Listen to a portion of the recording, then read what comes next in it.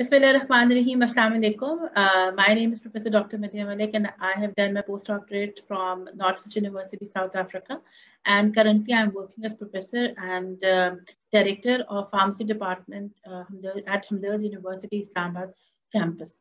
Today, I would like to discuss a very important topic, which is basically the prime issue of Pakistan, that is patient-centered evidence for health resource allocation, health equity, which is a priority for Pakistan. If we talk about Pakistan, the total average health expenditure is less than 3% of the country's total GDP. And the allocation is of very limited healthcare resources in Pakistan has led to different issues of equity, accessibility, and fairness. The total public healthcare expenditure is just 0.9% of the total GDP, while only 27% of the population benefits from the full healthcare coverage, and 60% of the population lives in the rural area in where there lies the problem of accessibility and affordability for healthcare services. And as you know that the literacy rate for Pakistan is quite low, and Pakistan ranks like at 113 out of 120 countries. Now, this has called for patient-centric model for improving resource allocation and patient access.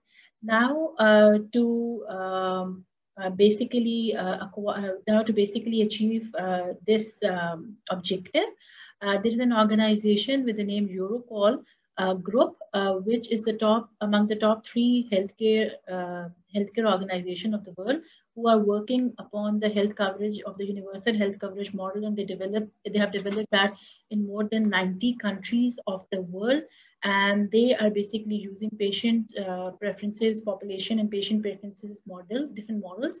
They have their methodology, and which has led to improved decisions, and which has led to improved decisions. And in return, they have been able to develop health technology assessment systems of the world, as well as they have improved universal health coverage around the globe.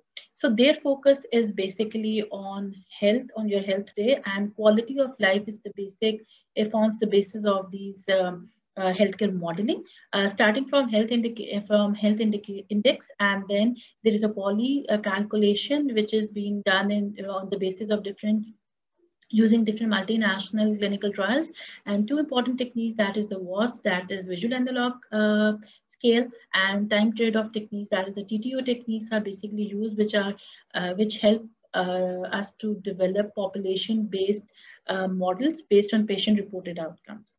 So how it helps us to, or how it helps to basically, how it helps the country to basically include such modeling in their healthcare system. It provides with an opportunity of choosing between alternative treatments for a healthcare technology, or even for a healthcare service, or it tells us how to allocate healthcare budgets to that based upon the patient preferences and the needs which suits best for all the patients. And it also tells that the drugs or the health technology which are being introduced into the market, are they really good value for money? And it helps to add and ensure the benefit and cost of healthcare effectiveness by introducing the good value for money in the healthcare system. So the need of the hour for Pakistan is to improve its healthcare resource allocations and patient access. And as till date, health outcomes are purely based on clinical endpoints.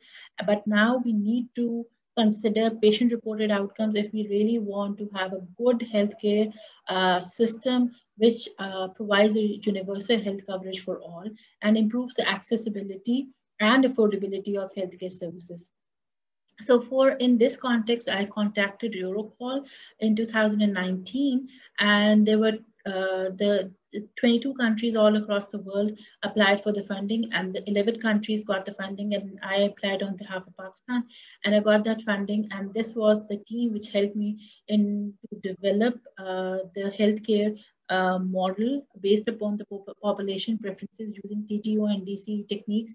That is the pure protocol of Europol. And we were able to develop that for the first time in Pakistan. So the primary objective of the present study were to examine acceptability and feasibility of using these techniques and the study protocols with the Pakistani population. And if I talk about the methodology was purely based upon the Europol protocol, and that was a multi-center population based in Pakistan, and it has got two components. That is the quantitative component, which consisted of Europol portable valuation study techniques and using the TTO and the DC. And the other component was qualitative, which was based upon different qualitative interviews. And 300, the sample of 300 was achieved by using purposive sampling, and we used like 3,125 health states based upon the 5 important domains that were mobility, self-care, usual activity, anxiety, and pain. 28 hypothetical health states of varying severity levels were grouped in 10 blocks with 10 health states per block using a composite TTO approach. And for DC, 60 pairs of health states were grouped into 6 blocks with 10 pair each, and regression analysis was carried out for predicting the health value database for Pakistan.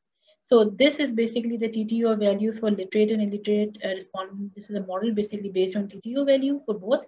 This is a model, DC model, which is basically is the estimates for literate as well as illiterate respondents. And we also calculated the odd ratios of the health domain severity for literate and illiterate. Although the original model is quite complex, but due to the limitation of time, I've not been able to show all the models here, but this is the basic model the results which I am showing over here.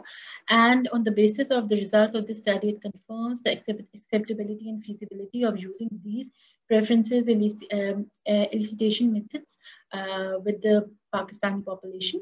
So how it would contribute to the healthcare system of Pakistan, basically provide a basis for drug reimbursement decisions using the economic evaluation of health technologies. And it will also help to integrate the healthcare system based upon the patient reported outcome, which in itself is a big step towards patient integrity. And, it will help us to engage patient. It will help us to engage patient in the healthcare system of Pakistan.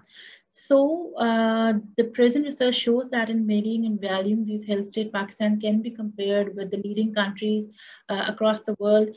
But as this is the first step, in Pakistan has still to deal with model, cost, data, effectiveness. But this research shows that although we have taken the first step and we are moving towards the comprehensive HTA methodology, which we can develop in a very short time span, rising at international level. And the finding also tells that the activity and mobility dimension were the most effective, which most affect the utility, which could be considered by the government of Pakistan while designing different policies and allocating the budget for different domains, and especially looking at the disability terms. There should be certain interventions and healthcare budget allocation quota for the disabled. And moreover, anxiety and mental health problems were identified the highest among the Pakistani population, which also calls for need of inclusion of psychiatrists and mental health professionals in the national health insurance schemes. I'm very glad that the government of Pakistan has recently also taken a very great initiative of developing mental health policy, which is an initiative led by the President of Pakistan, Dr. Arif Alvi, for the first time. And I hope that this basically value sets will also help us to develop cost-effective economic models which fits best in the Pakistan healthcare systems, and which will help to strengthen our universal healthcare coverage model, which has been recently introduced by the government of Pakistan. And accessibility, affordability, and equity issues will be resolved for the population of Pakistan. Thank you very much, and your questions are welcome.